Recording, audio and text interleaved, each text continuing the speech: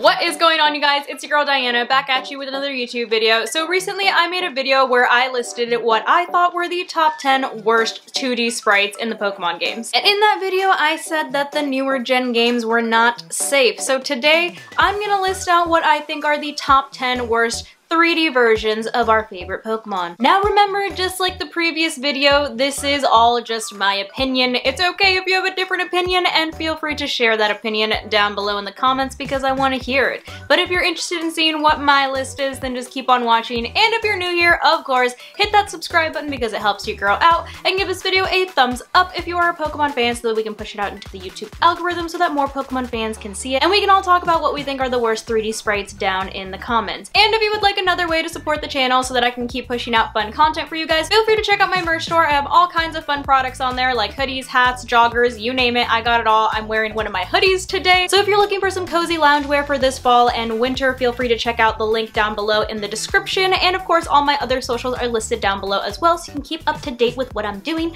on a day-to-day basis. But without further ado, let's hop into what I think are the top 10 worst 3D Pokemon.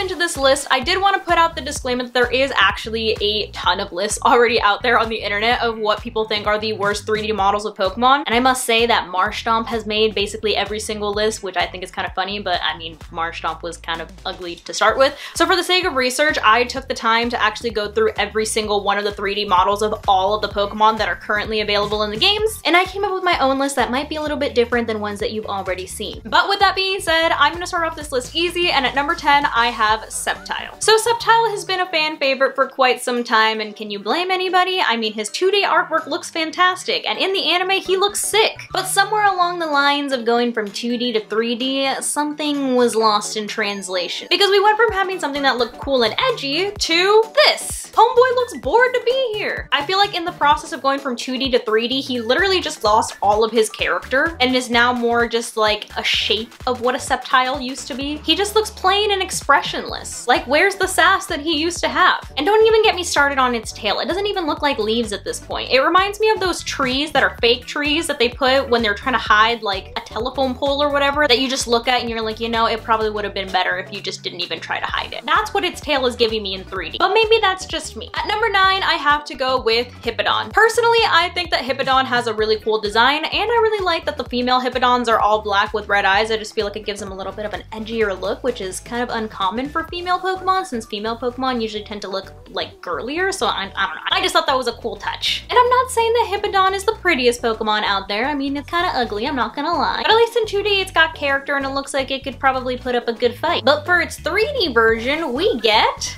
this. Homie looks like he's gonna run out of breath in about 10 seconds. And it doesn't even look intimidating at this point. It just looks like a blob that's sitting there. It's giving Disney's Jungle Cruise animatronic. And considering that Hippowdon is literally supposed to be based off of a hippo, and hippos in real life are some of the strongest and most aggressive animals in general, I would have liked to see some of that inspiration be translated into 3D. But instead, we just get this lazy looking thing. Coming in at number 8, I have to go with Purrleon. Now, you know me, I am a sucker for a cute Pokemon, and Purrleon had a really cute 2D sprite. It's literally just a little purple cat sitting around chilling. And even though in the anime it doesn't exactly stay on 4 paws the entire time, of course it stands up and stands on 2 legs and it's got a little sass to it, but there's something about seeing it stand up in its 3D version that just doesn't sit right with me. I mean, this isn't even the first time that we've seen a cat stand up on 2 legs. Obviously Meowth has been standing on 2 legs from the get-go, but this thing, it's given more possessed than Purrleon. I think that if they had stuck to its original design where it's sitting with all 4 paws on the ground, it would have translated better into a 3D model, but with it standing like this,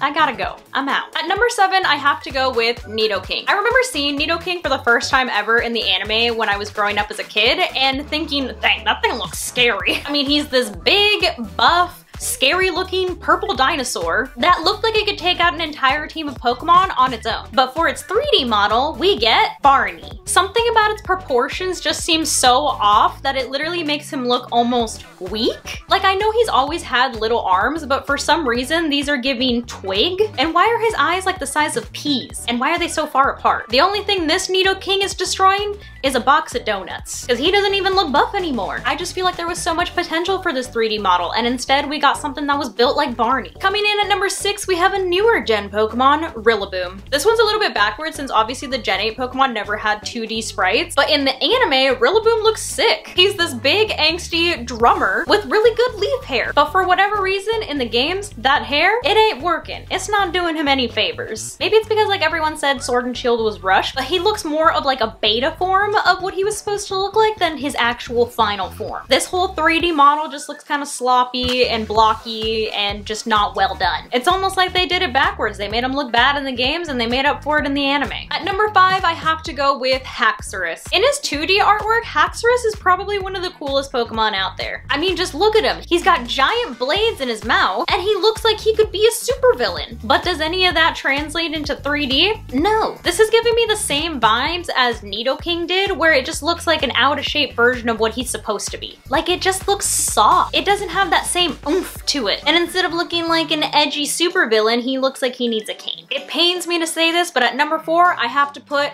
Empoleon. Everybody knows how much I love Piplup. I'm not a fan of Prinplup, but I do think Empoleon has a really cool design. I mean, look at him. He's quite literally an emperor penguin. He's got a crown. His flippers are blades like swords. Overall, I think that this is actually a really clever design. But once again, does that translate to its 3D model? No, because instead of getting a literal emperor penguin, we get Grumpy Cat. Why his face look like that? Why he's so mad? Not only that, but I feel like this is a reoccurring theme with these 3D models, but where is like the edginess to the design? Everything just looks so soft and rounded, and it takes away that sense of like edginess or power that they're supposed to have. I mean, Homeboy's supposed to be an emperor penguin. He's literally a king. But this guy looks like he just got fired from his 9-to-5 office job and now he's gotta go home and tell his wife. Poor guy. We have now made it to the top 3 worst 3D models of Pokemon, and at number 3, I have to go with Swellow. I know what you're thinking, how could you possibly mess up a bird? It's literally a bird, especially when it's got such a simple yet effective design. Well, let me present to you the most awkward floating bird that you've ever seen. As you're gonna see later on in this list, this is kind of a reoccurring theme for Pokemon that are supposed to look like they're flying in their 3D models, but obviously it just ends up looking really awkward because they're just hovering in place and you're just like, why? Why couldn't it just be standing on the ground? It would have looked so much cooler. I mean, just look at Swellow when he stands on the ground in his 2D art. It looks cool. But this? Homie, where are you going? It reminds me of when birds try to fly against the wind on a really windy day and they just end up like stagnant and you're just like, poor bird. And you just kind of stand there and feel bad for the bird. That's what this 3D model makes me think of. Like, at the very least, they couldn't at least have it flap its wings. I feel like that would have been a little bit better than it just awkwardly hovering in place. But I don't know, maybe that's just me. Coming in at number 2, I have to go with Salamence. Now listen, Salamence is one of the coolest looking pseudo-legendaries. He's this big, scary salamander dragon. And his mega form looks pretty cool too. But I feel like what I'm about to show you next is really gonna drive home that point that I made earlier about flying Pokemon looking really awkward in their 3D models. And for Salamence specifically, I wanted to show it in its mega form because I feel like it really just hits the nail on the head. So I present to you the 3D model of Mega Salamence. Or should I say, a flying horseshoe. You cannot tell me that is not the most awkward looking 3D sprite you've ever seen. I don't know why I couldn't find an HD version of this one, but even in its non-mega form, when it's got its legs out, it's still just floating there and it still just looks really awkward. Like, just imagine how much better it would look if it just had its feet on the ground. Like, he would look a lot stronger, a lot scarier. But no, instead they wanted to give us a flying horseshoe. Or in his non-mega form, he looks like the drones you use to make those cool edits. Which, I mean, maybe someone will think that's cool, but not me. And lastly, at the number 1 spot for the top 10 worst 3D models of Pokemon,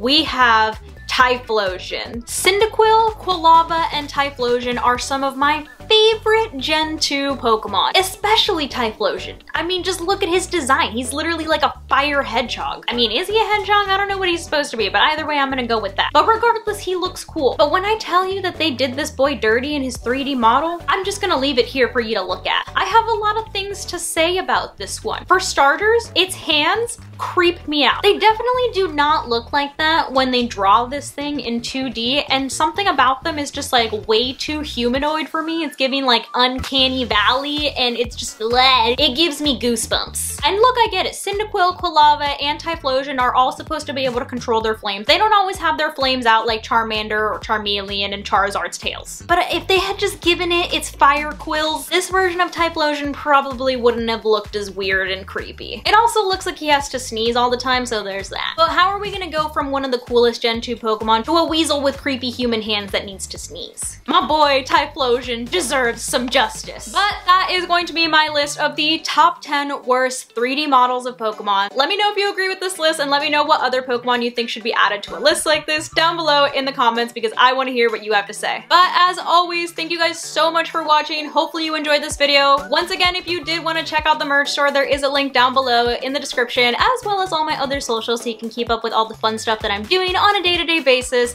But thank you guys so much for watching, and I will see you guys in the next video. Love you guys. Bye.